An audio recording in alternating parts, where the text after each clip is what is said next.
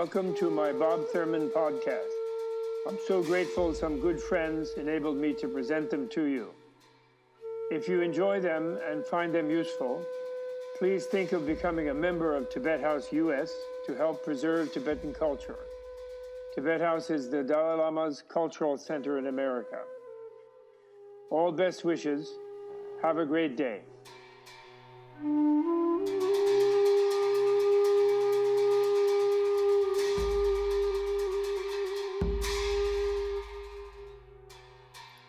This is episode 2, Buddhism 101, Buddhist Belief in Past and Future Life.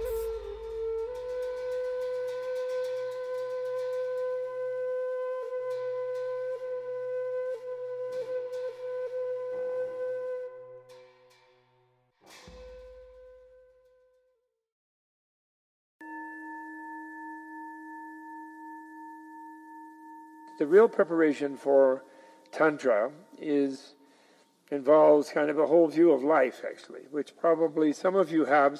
How many of you think you had a previous life and will have a future life?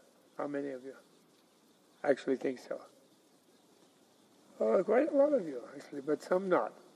It's hard to have it. Even some of you who have such a belief may, in some way, it may be sort of part of your split mind, like you may feel it's a kind of spiritual belief and a non-rational belief, because you were all educated in science classes, where you were assured by authorities that there is no soul and no mind, and because that's a really crucial thing in modern science. And the reason they have that is that they were getting burned at the stake by the church for about 1,000 years or so. So they thought that was kind of a bad deal, and they felt the hold the church had over people was because the people were afraid for their soul, and the church controlled the destiny of their soul, so they had to get rid of the soul, And they fiercely opposed its return, actually. It's like they have, like in their own inquisition, in the American academia at least, and a European as well, I think, in the science departments, and they will not give tenure to someone who looks for a vital principle. In Germany in the 1830s, there was a man named von Helmholtz who was a chemist and was the arch enemy of Goethe, who argued that there was a vital principle, a life principle, that science should consider, as well as material things. And he hated him, and he actually created something called the physicalist's oath, in English at least, whatever that would be in German. And nobody could get a professorship in a German university who wouldn't sign that physicalist oath. So it's a long-standing sort of parameter of our culture that even if we think it makes sense in a way in a spiritual thing, we sort of doubt it on a visceral level, and we live, as the Tibetans would say, we live for the purpose of this life.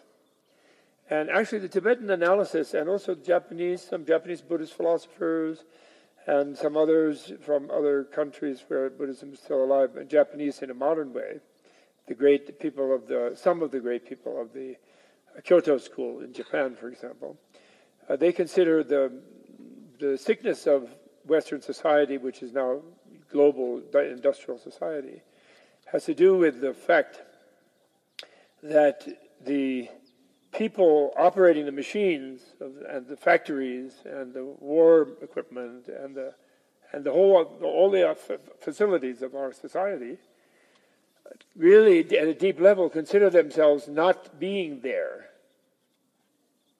not really existing. So they therefore in a way are irresponsible. So the host planet is just, so much, it's just stuff to be rearranged to fit our immediate sensory needs. And since there's no soul and no mind, even just a brain, our concern for our own situation stops at death automatically. So we have a kind of negative or boring nirvana waiting for us automatically, and we kind of don't mind the boredom because it's not painful. It won't be painful. It's like we have an assured infinite anesthesia waiting us at death. And then people say, but I care about my children, my grandchildren. Oh, I'm so concerned about them. I love them so much.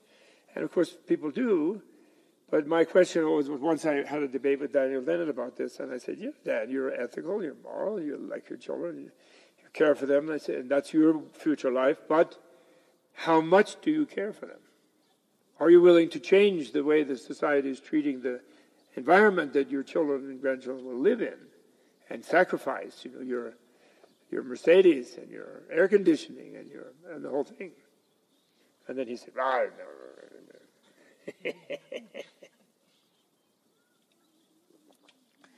no. There's no point in practicing Tantra or practicing Buddhism, for that matter, if one has not first used one's critical faculties and overthrown in one's own mind the sense of sort of that one will not exist at a certain point. And even sometimes we disguise from ourselves the fact that that's a way of excusing ourselves, of ratcheting up our level of responsibility for the world and for others and for the environment. We excuse ourselves for that by saying that being not existing after death is not something I'm comfortable with. I'm so scared of nothingness. I often like to ask people, I can ask you actually, how many of you here are scared of nothingness? Frightened of the abyss, the void, nothing? How many? Oh, I'm tricking you. Nobody's saying. Usually, so a lot of people go, oh yeah, I'm scared of nothing. They do it like that. People do.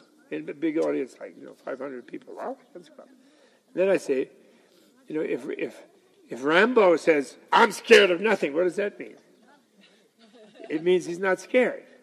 So what's the matter with you, that you're scared of nothing? How can you be scared of nothing? Nothing means nothing. It can't do anything to you. It isn't there, actually. Nothing means something is not there, right? There's no there about nothing, right?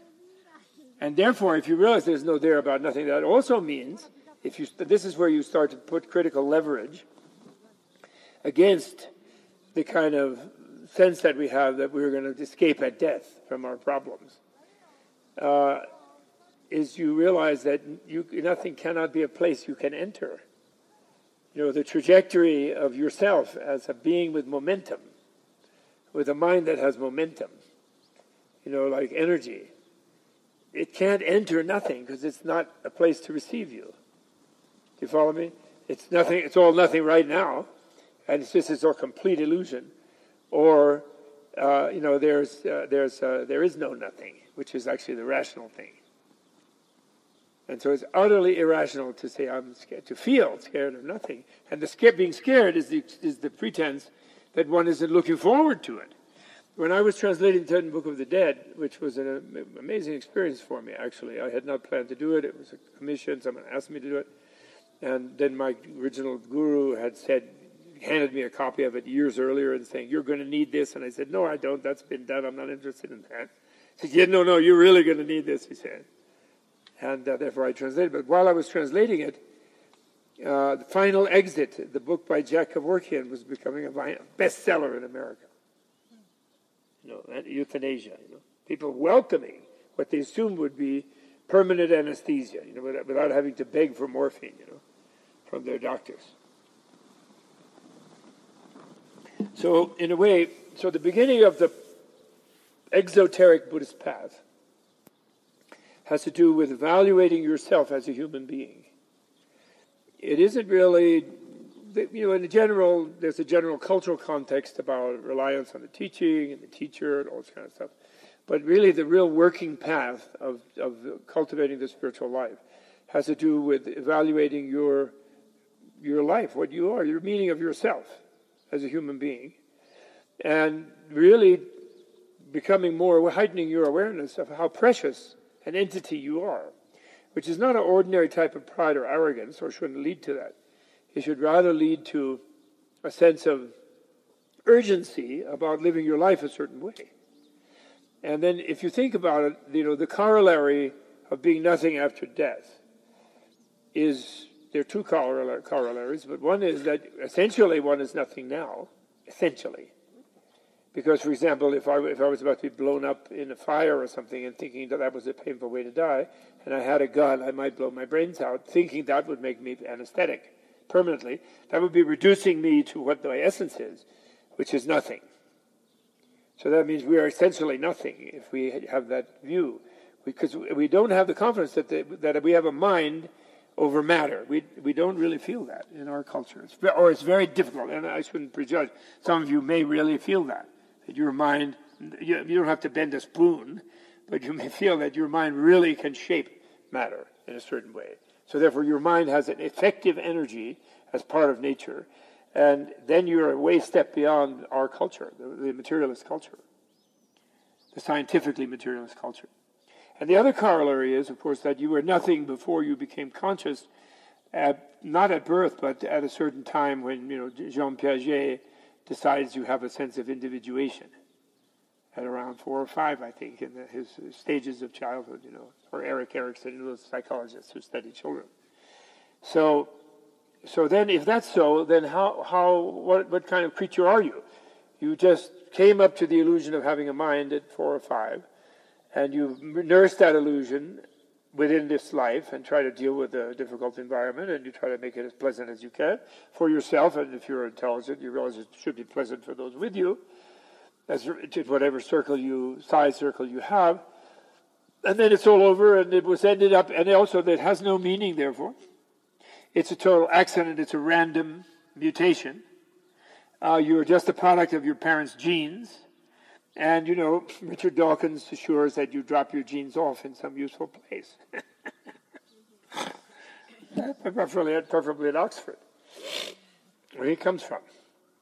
So the sense of yourself as a precious being is the Buddhist Darwinian view, Buddha's own scientific Darwinian view, which is that, yes, you're a part of a species and you're part of the evolution of animal life, although they don't believe that this is the only place where there are human life forms in the vast, huge, multi-trillion planet universe. And, therefore it's just this one bunch of accidents. In infinity there can be infinite number of accidents producing life. And so instead of that, and it's just, so you are that, your body is genetically adapted to this environment of this planet, and the genes of your parents have coded for it and so forth, and you receive that. But you personally also have evolved in different life forms. And you now achieved a life form. You chose a set of parents. You chose to be human. You entered the womb at that moment, at an propitious moment. And you're here with this incredible intelligence. All of you chose to be born in a relatively free country where you had access to education and health and leisure and liberty to learn things, and you encountered teachings from all over the world. You encounter the Buddhist teaching and other religions and philosophies and sciences and so forth.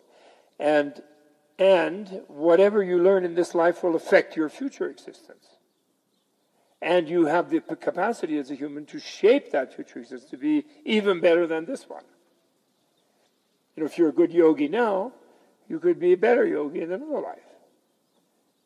If you add the mind, of course you can't take the well-developed yogi body into the next life, but you can take the mind that knows the forms and that aspires to ever greater and greater and more open and more vital and more energized forms. So that makes you immensely precious initially to yourself. It means that your life is an opportunity for yourself. And it's an opportunity, of course, that can be wasted. And like a person who lives by killing, some kind of, military or criminal or something, is lowering there because the human being chose. The human being has a soft skin, no fangs, claws, no decent claws. They break fingernails at the drop of a hat. They have no fangs. We're not that big and strong. We couldn't wrestle a rhinoceros or something. But we invent things because we can speak to each other and we can create and invent and share knowledge over generations and between millions of people. It's amazing what our intelligence can do, and then we can use that to be worse, of course, than a fierce animal. But actually, we chose a life form of a non-fierce animal. That's my chicken shit theory of evolution, rather than the MIT one. The militarist society kind of view that mighty hunter, we're out there in the savannah chasing down the lion, telling the women to shut up and cook and all this. That's the militarist myth. they have. And actually, rather than that, we were the animal that was hiding in a cave while the fierce animals were running around. And then our wife suggested, well, why don't you get a spear, dear? And then we listened and sharpened the spear. And, okay, well, that was a spear. And so we learned things and we talked because we were afraid and we hid, So this is the human, we have this amazing intelligence, And so that's where the path begins. And so it's a completely life-changing idea where it has a wonderful horizon of potentially infinite positive development. The Dalai Lama is not asking us to go worship the Dalai Lama at all. The Dalai Lama is inviting us to try to be like the Dalai Lama, to develop compassion to an extreme degree ourselves, and even be better than the Dalai Lama. That's what the Dalai Lama is inviting us to do. And he feels equal to all of us, actually. That's part of his thing. That's what compassion means. They feel the feeling of the other person as much as their own, and there are more other people, so they're more concerned for others than bothering with themselves. And then there are degrees and even greater degrees, and Dalai Lama will be first to say there are greater degrees of being effective at that than he is, although not too much greater, I think, given the circumstances. But I think people will not really realize that until Tibet has become free by the free choice of the Chinese leadership, where they finally realize that Tibet is their greatest ornament as far as the rest of the world goes. And it's like $1 trillion public relations bonanza for them to let the Tibetans be free. Of course, the Tibetans themselves, following their leader, they want to be part of China, actually.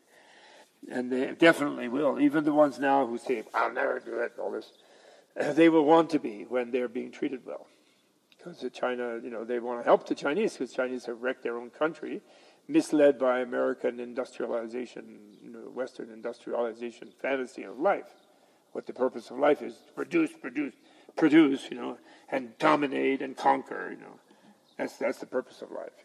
Just be a mindless cog in a wheel of mindless self-destruction, actually. That's the purpose of life. And when you die, then it doesn't matter anyway what you did. It was then all an accident anyway.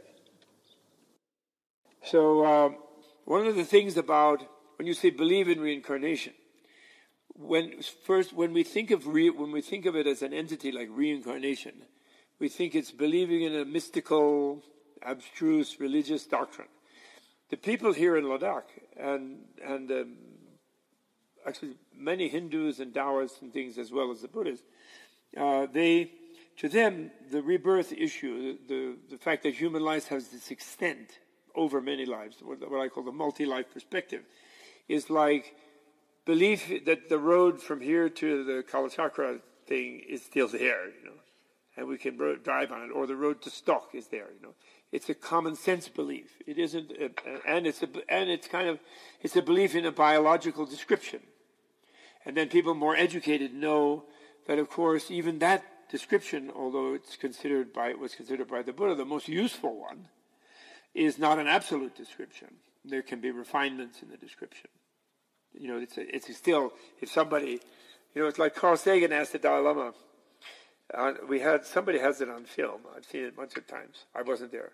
He said, well, Your Holiness, if we organize a foolproof, fantastic experiment and prove beyond a shadow of a doubt that there's no such thing as reincarnation, what would you say?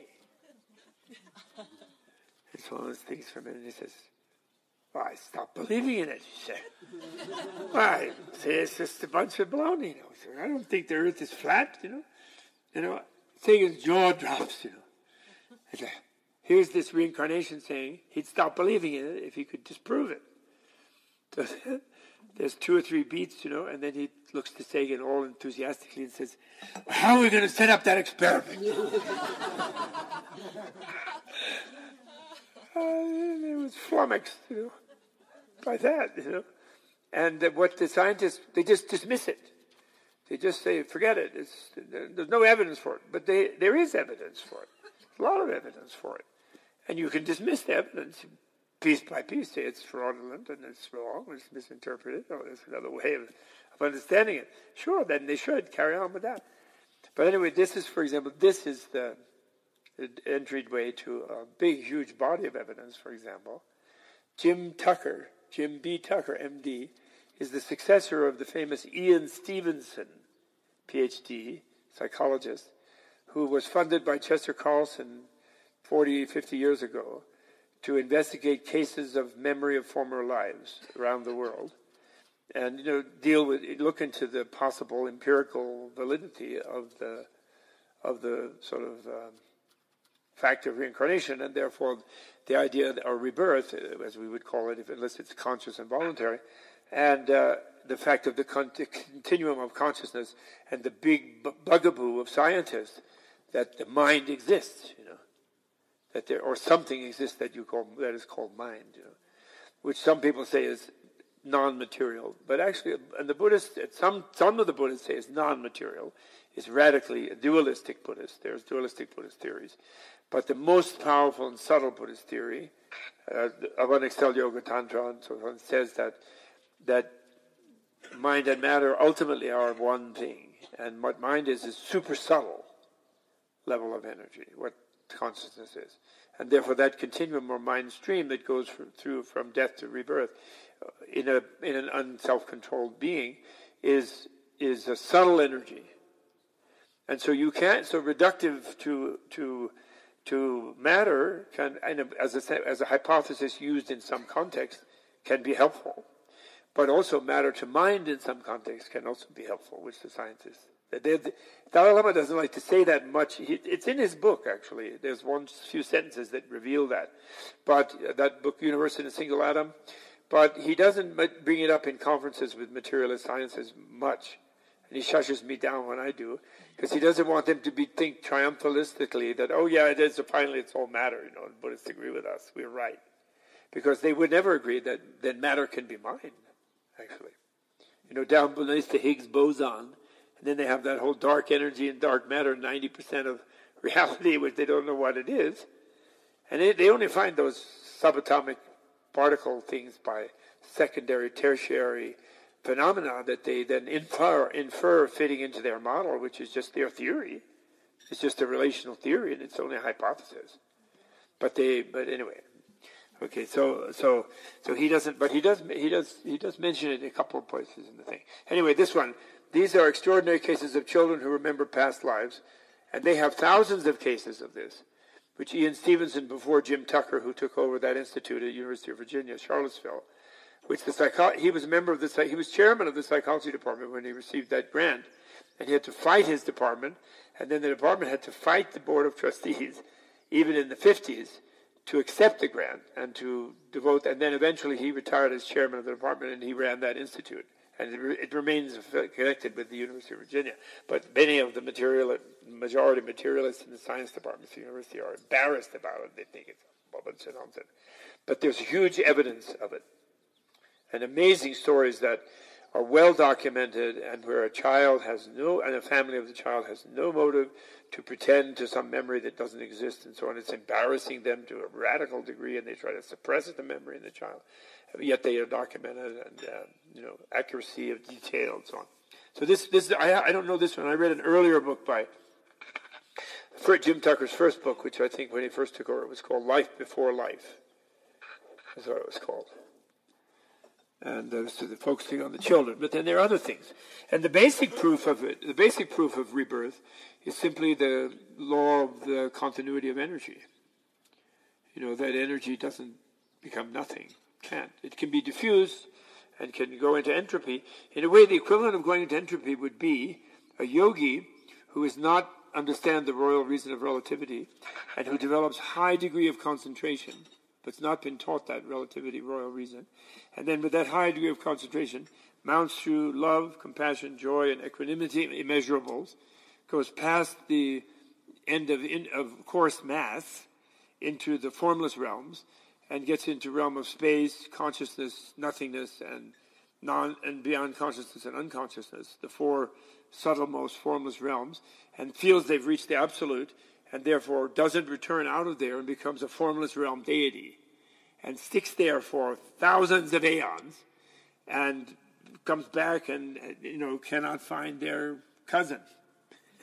It's like 10 universes later, And it's very bummed out that they didn't stay forever in that absolute. What they thought was the absolute. That would be the equivalent of entropy, I think, Buddhist equivalent. Just like the boundary between the form realm at Akanishta and the formless realm is like the event horizon of mass becoming infinite, pure light, where the Buddha lands all are located on that event horizon, actually. Very sci-fi. But Buddha taught that. He taught those four things in his typology of the universe, the form and formless realms above the desire realm where we are. And he taught that to teach those yogis, those self-centered Brahmin yogis, who were the ascetics of the day, that their achievement of supreme isolation, samadhis, was not the end of things. If you remember his biography, he first went to 2 yogi teachers in 2 ashrams. And in the first one, he attained the state of nothingness. The state of nothingness, not nothing, but the state of it.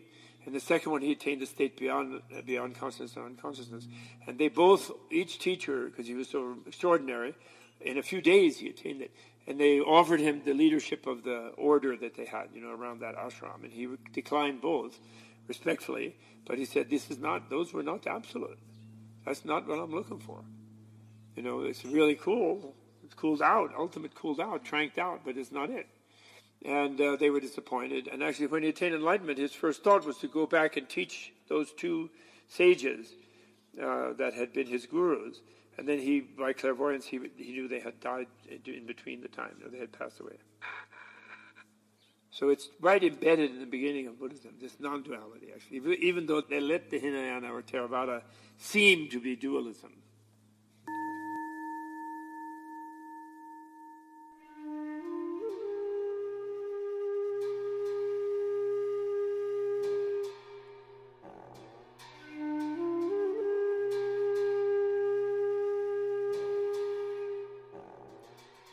This podcast is made possible through the generous support of the Tibet House membership community and listeners like you.